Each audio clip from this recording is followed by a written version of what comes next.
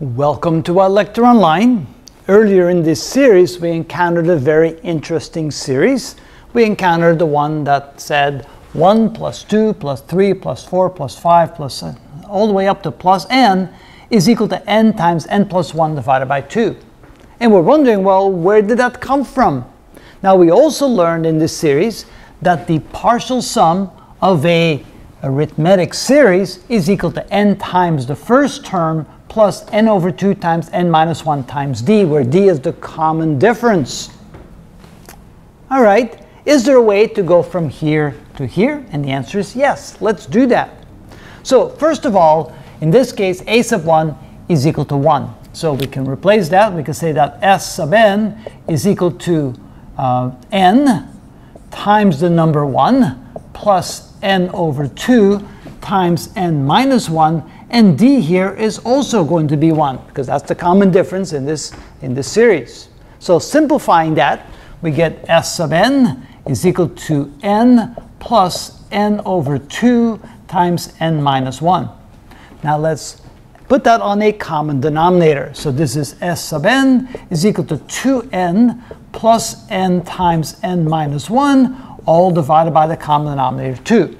Let's multiply out what we have in the numerator and see what we get. So this is equal to 2n plus n squared, and n times the negative 1 is minus n, and all that is divided by 2. So now we can subtract n from 2n, and we get s sub n is equal to n plus n squared divided by 2.